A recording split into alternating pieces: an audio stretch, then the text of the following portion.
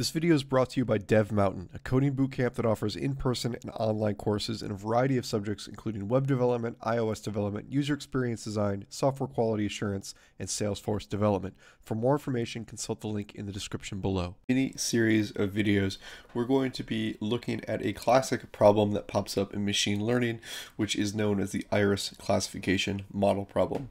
So basically what this is it's a problem where you're given a set of different types of flowers, specifically of a species called iris flowers, and you want to classify between certain subspecies of that category of flowers.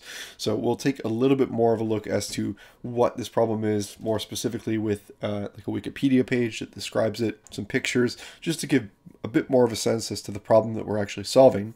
And then when we understand what the problem is, we're going to take a look at how we can actually make use of machine learning to solve this problem. And more specifically, we'll be taking a look at how we can invoke some of the modules in Python, specifically sklearn, which is something that we'll go through and install in this video.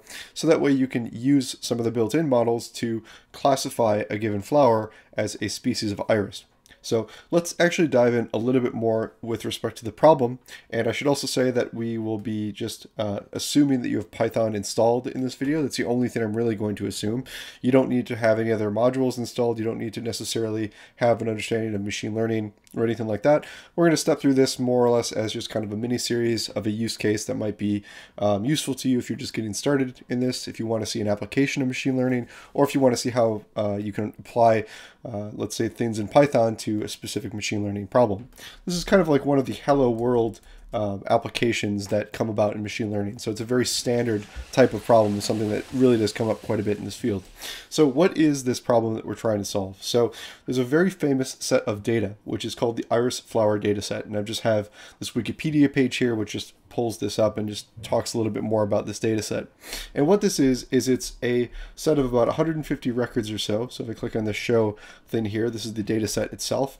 And each of the entries numbered from 1 to 150 is a specific flower that was, let's say, recorded. So they took the flower and they found that this particular flower, which had a sepal length, a sepal width, a petal length, and a petal width of these numbers here, was classified as this particular species of iris, this setosa.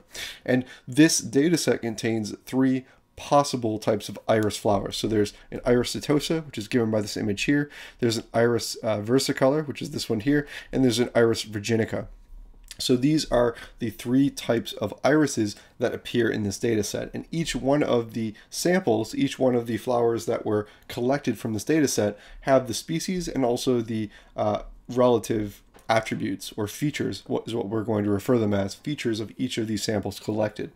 So one of the things that we'd want to do, one of the things that this classification problem is going to solve, is that if we're given a particular flower sample that has some of these attributes here, we want to, based on the data set that we already have, we want to determine what species is the one that we're looking at. So without knowing the species, but with knowing the sepal length, sepal width, and petal width, based on the previous instances of data that we've collected, are we able to put this particular sample that we don't know the species into one of the three iris species that we do know it could fall under?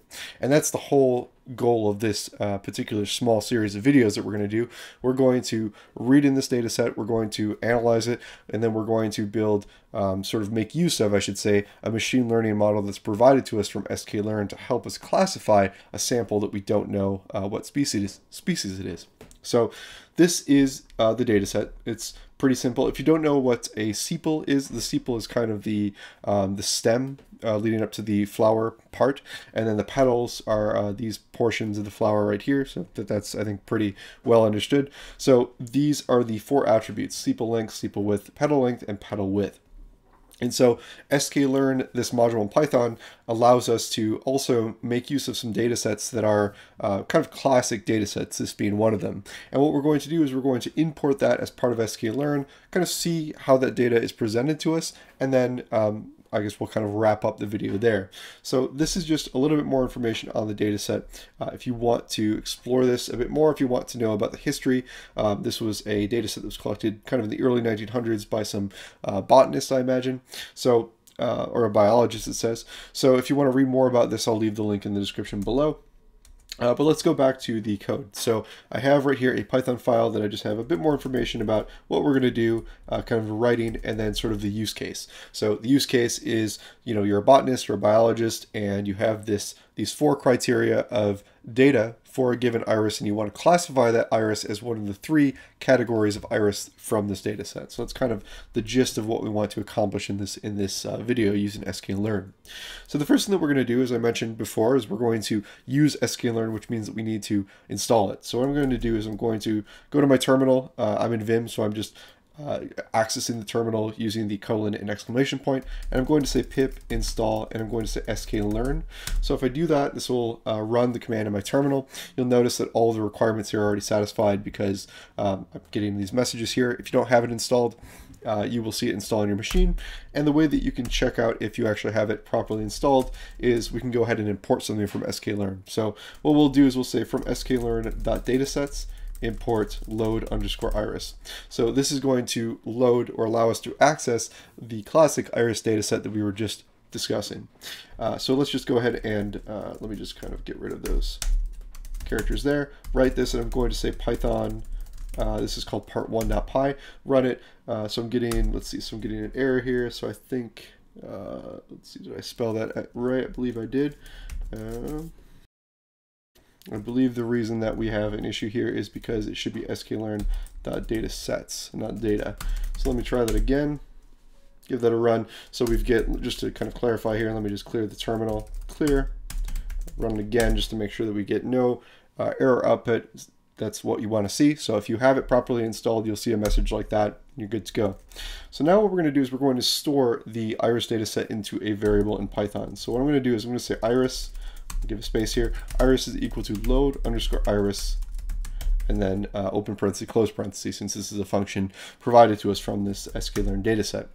So now let's go ahead and take a look at what this iris object contains. So one of the things I can do is access this like a dictionary. So if you're familiar with how dictionaries operate in Python, this data is provided to us in this type of data structure. So for instance, I can do things like print iris.keys, and so this is going to return to me a list of keys that are part of this data set. So if I go ahead and let me just clear the terminal and then run this again. If I do this, print this out, I get a dictionary object in Python that has the following keys. So we have data, target names, DESCR for description, feature names, and then file name. So very briefly, each of these correspond to some component of the data structure. So I'm just going to comment this out here. I'm just going to go over here.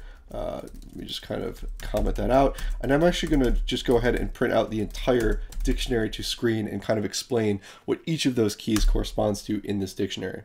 So there's a lot of output that just happened here, but let's step through it and see what we actually have.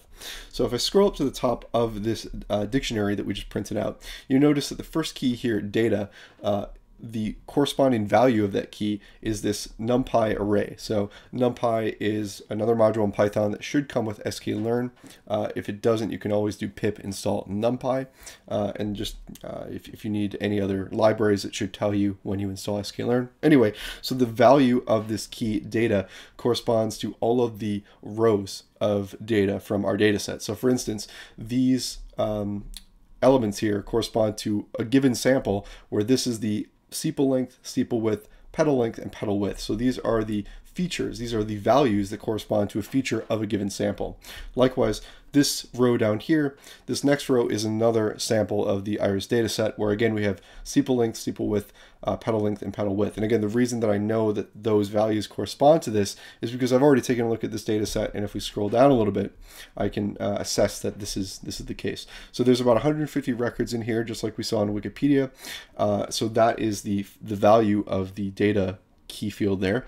The next key field that we saw in our data structure was the target key, and the value corresponding to that is another numpy array, and this contains an array of values either 0, 1, or 2. So these are numeric encodings of what species the particular row corresponds to. So for instance, if we go up to the first row again, the one that we were looking at the very beginning here, this row right here, there is a species that this is associated to. And in the case of this data set, if we go down here to the corresponding first entry of this target array, this is telling us that that corresponds to the species encoded by 0. And in this case, the species encoded by 0 is Setosa. And the reason that I know that that is the case is because of this other part of our dictionary structure, which is called target underscore names. So each of the target names are the species. So these are the things that we're trying to predict, right? These are our targets. So we have either Setosa, versicolor, or virginica. Those are the 3 target species that we're trying to classify for a given set of sample data. And each of these numbers, 0, 1, or 2, respectively correspond to either Setosa, versicolor, or virginica. And the other key that we saw as part of our data structure was this DESCR, and that is just kind of a description of the data set. So this is just kind of letting us know what is this data set about, what are these things, maybe some historical information about the data set. So it kind of gives that information here. So this is all the value of the description of the data set. It also tells you if there's any missing pieces of data in this as well. So for instance, let's just print that out a little bit more, let's just say cleanly. So let's just print out the key of iris that corresponds to the key DESCR. So if we go ahead and print this out, let me just clear the terminal because we have a lot of extra output there. Run this. If we print out this thing, it kind of formats a little bit nicer, and it says that we have, the iris data set, kind of gives some characteristics, 150 elements of this data set, 4 numeric predictive attributes, and the attribute information like we saw in Wikipedia: sepal length, sepal width, petal length, and petal width. And then also we have the corresponding species that this could be part of. So again, just kind of gives a little bit more information, stuff that we already knew, but there's a lot of other data sets that sklearn also provides to you, and this might be something that you would want to play with as well. So there's also some summary statistics for each of these elements as well. It tells you if any of these values contain missing attribute values. Oftentimes in or let's say less than ideal circumstances, you'll encounter fields of data that's presented to you that has missing elements. So this is a very nicely formatted data set where the person who collected them made sure to characterize and collect all of the attributes for every sample collected. That is not the case in most scenarios. So this is kind of just letting you know that there's no missing data. There's no instance of a sample where like the petal length is missing. And this is kind of another field in and of itself where you need to figure out a good way to determine how to deal with missing values in a data set. So that's well beyond the scope of this video, but you can look at things like imputation for a little bit more context on that. So again, just more information about this data set, a bit of historical context, things that you can find from the Wikipedia page, and also some references as well. So that's pretty much all of that. If I go back to what we had before, so let's just go ahead and say print out iris again, just like we did initially. Let's try that again. So if we go back, print out the entire dictionary. We also, I think that's pretty much all that we've got. The description seems like the last thing. Oh, well, that's not quite true. We also have feature names. So the names of each of the features, that is the sepal length, the sepal width, petal length, and petal width, those are the particular names that correspond to each one of the entries in a given sample. And those are the features that we are going to be making use of to predict the target, namely the species that a given sample corresponds to. So that's the iris data set. There's a lot of other kind of given data sets that sklearn provides to you. There's also lots of other, let's say, dataset repositories that exist out there on the web, and you can load them in, not using sklearn, but just kind of general Python reading and writing to files, loading them in and analyzing them. And there's a lot of really good dataset repositories like UCI, and I'll leave a link to that in the description below if you want some other datasets to check out. I also recommend looking at what other datasets sklearn.datasets provides to you if you want to play around with some other data that might be more interesting to you. And it's just kind of some other things that you can leverage from this video and sort of go forth and build upon. So anyway, that's just a cursory glance at the iris dataset. In the next video, what we're going to do is we're going to unpack that dataset and actually make some plots and graphs to kind of understand what the data is telling us.